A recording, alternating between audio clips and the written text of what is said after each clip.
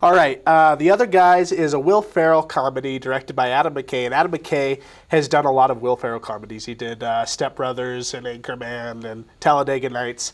So they've kind of been a team for a little while. And I think they have a good working relationship. They sort of know what to get out of each other. And basically what this is about is there's those action heroes that you see in the movies who cause, more damage than is needed to get the job done. And it's just those kind of the movies we've been reviewing today, actually. Yeah, definitely.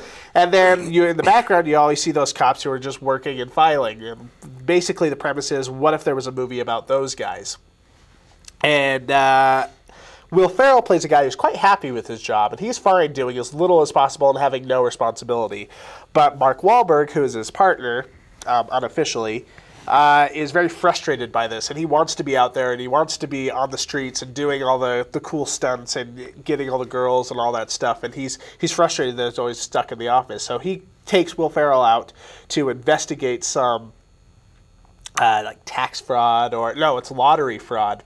No, it's tax fraud. It's tax fraud? Tax evasion, I think, yeah. That's going on with this rich man played by Steve Coogan.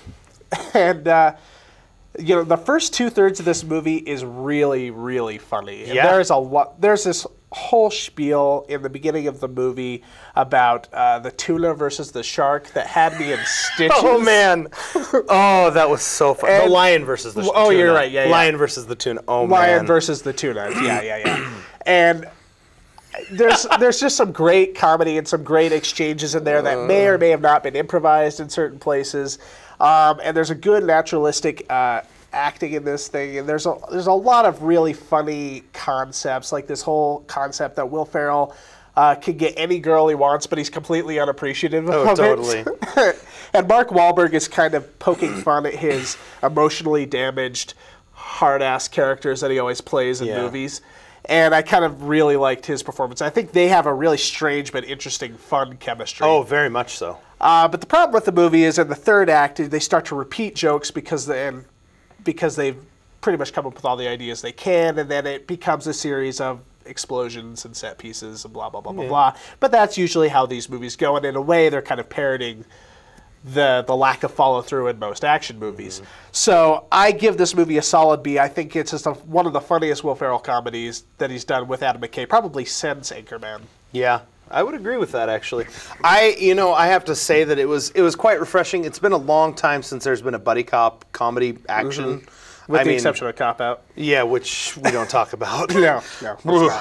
But which I still haven't seen, but I still, part of me kind of wants to, just because I have a place in my heart for Tracy Morgan, even though he can't act and he's ridiculous. But just anytime he says anything, he instantly has me in stitches because it's so ridiculous. But anyway, back to The Other Guys. I really liked the throwback to the buddy action movie. Yeah. And I agree with you. I thought Mark Wahlberg and Will Ferrell's chemistry was spot on. Yeah. It was estranged and it was strained, but that was kind of the point. Is that their characters were so different that it was very...